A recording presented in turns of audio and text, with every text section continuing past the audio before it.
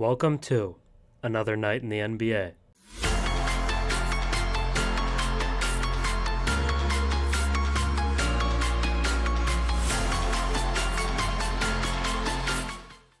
This is your 10-minute recap of the last night of NBA hoops, and I thought the main topic for this video was going to be Kristaps Porzingis, because he was great in his opener for the Celtics. I believe he had 30 points, 8 rebounds, and 4 blocks. KP was awesome. He completely changed the way the Celtics were playing, and I was pretty confident that was going to be the main theme for today's video.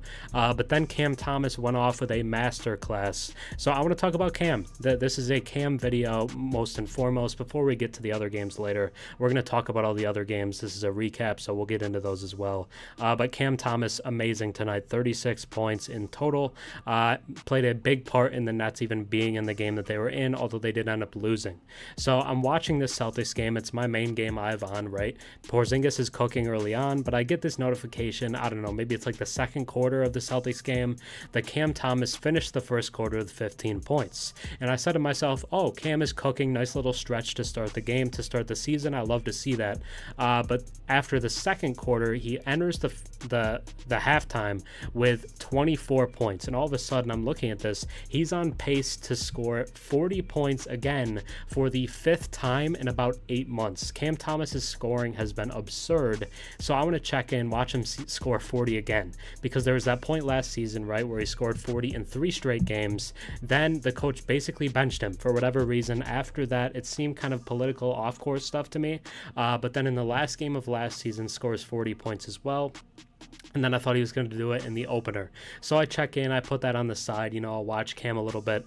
Doesn't start the second half for the Nets, but comes in the third quarter, immediately starts, you know, being on fire again. It's very hard to do this. You don't see guys come off the bench and be scorers like that. If they're going to score, it's usually with they get in rhythm, they got some time out there, but Cam just enters the game and is a bucket immediately. I think it's going to be the title today. Cam Thomas is the definition of a walking bucket. He just is. He ends the third quarter with 33 points, and I say, oh, he's really on pace to do it again. He's gonna hit 40, and it's just absurd. So, you know, I'm hyped into it. You know, 3 points in the fourth quarter, ends with 36, and a lot of people are kind of critical because, I don't know, people don't like Cam or something after the game ended, because he took the last shot, what was essentially the last shot that could have won them the game. It was a step back 3, but he missed. So a lot of people are saying Cam Thomas isn't a winning player, he doesn't do this, yada yada yada.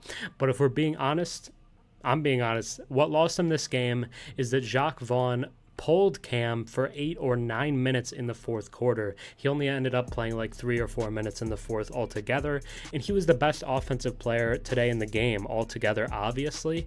But despite that, Jacque Vaughn still pulled him out. It's pretty clear he doesn't really like Cam that much. We've seen that last season as well, but whether Jacque likes it or not, I think it's pretty clear Cam is the future of this Nets team. He's one of the best scorers in the league right now. He's one of the best young scorers. Whenever he gets minutes, he scores in bunches.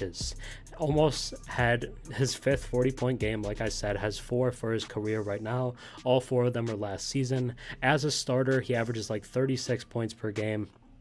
And when he plays over 20 minutes, he averages nearly 30 points per game. So his scoring when he gets actual play time is ridiculous. It's almost unprecedented of how high level of a scorer he is. We just don't see guys have buckets like this. And tonight in their opener, he has the highest scoring opener for a bench player ever. So as a guy who didn't start, his 36 points is the highest ever in a season opener from a player coming off the bench. So really solid game for Cam. Continues to prove himself. I don't know what else he needs to prove to get the respect to probably even start on this team. He should be starting. I think he's the best offensive player on this team. I don't even think it's really all that debatable. He's probably not the best all-around player. I think that's probably still Mikal Bridges, and then Nick Claxton probably has a real argument to be a better all-around player than Cam as well. But Cam is right up there. He's really solid. He's only 22, I believe. I saw a tweet today that said he was 21 just last week, so recently turned 22 and is a nearly dominant scorer when given actual play time. And people are going to say, he doesn't attribute to winning, but was a +5 today when basically all the starters, actually, yes, all the starters were negative in terms of plus minus. Nick Claxton -12, Dinwiddie -10, Ben Simmons -6, Mikal Bridges -3, and then Cam Johnson -1. But Cam Thomas +5, 36 points, and did it efficiently as well, shooting 62% from the field, 40% from three. He just continues to score. Yes, he's one-dimensional, but he's one of the best scorers that we see in the game today almost.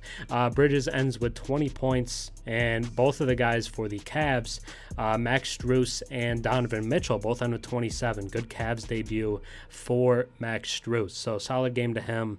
But let's just talk about this last sequence here. So Donovan Mitchell hits this shot to put the Cavs up 1, to basically, give them a very high chance of winning this game. Jacque Vaughn calls a timeout, draws up a play.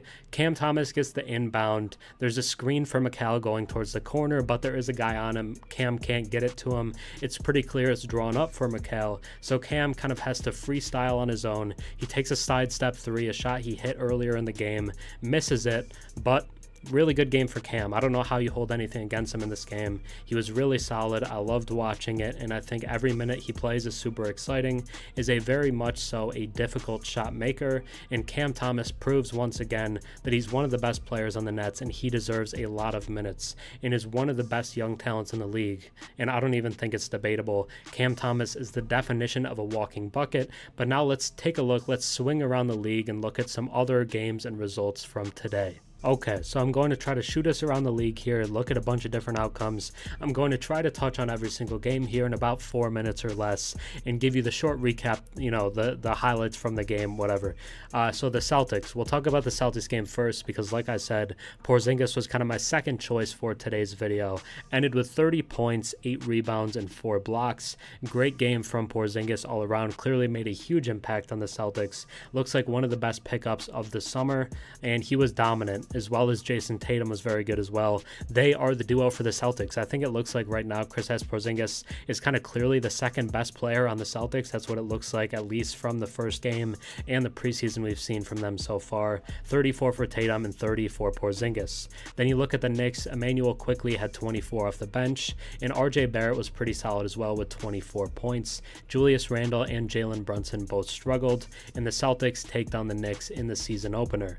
Then I want to look at the Magic game because the Magic beat the Rockets by 30 points. I believe the Rockets were favored in this game. The Magic end up taking it, and they win big. They win very big, and it was kind of a team effort. Franz Wagner had a pretty good game. I believe he led them in scoring with 19. I'll pull up the box score. I'll let you know for sure. So Franz Wagner had 19, did not lead them in scoring. That was actually Cole Anthony off the bench with 20. Shout out my podcast mate. He loves Cole Anthony. 20 off the bench, 10 for Markelle. Jonathan Isaac with 11, and a big defensive play on Jalen Green that he was hyped up about. Jabari Smith Jr. had 7. Alperen Sengun with 14 points, 8 rebounds, and 6 assists. I'd say he was the best player for the Rockets. So then we look at the Pacers winning big, 143-120 over the Washington Wizards. The Pacers were led in scoring by Bruce Brown with 24, living up to his contract he got this summer. 20 points and 11 assists for Tyrese Haliburton, 18 points for Benedict Mathurin. Kind of a sharing of scoring for the Pacers as well, and a big win where they put up a lot of points. I don't think people expected the Pacers to be putting up 140, but that could speak more about the Wizards defense than anything else. Kuzma had 25 for the Wizards, led them in scoring. Jordan Poole with 18 points, but shot just 39% from the field. So then we move on to we can talk about the Hornets game. The Hornets beat the Hawks 116-110. The Hornets led in scoring, I believe, by PJ Washington with 25. I talked about PJ. I said he's the Hornets' hidden star. I really like him. I think he's going to be great for them this year. 24 points for Terry Rozier, and pretty solid rookie debut for Brandon Miller with 13. Good like looked confident with LaMelo Ball. I like the combo. Jalen Johnson had 21 for the Hawks. I really like him as a young guy as well. Very athletic and can rebound really well. So I think he fits. We'll see if he ends up as the starting power forward. 23 for Trey, but the Hornets kind of shockingly take down the Hawks in the debut of the season. Raptors take down the Timberwolves 97-94. Anthony Edwards played all right for the Timberwolves, didn't shoot super well from the field, and didn't get much help outside of that. So the Raptors win their opener, and I think they could be better than people expect this season. The Heat take down the Pistons, but only by 1 point, 103-102. Heat beat the Pistons. The Heat were led in scoring by Bam Adebayo with 22, 19 for Butler, and 16 for Tyler Hero.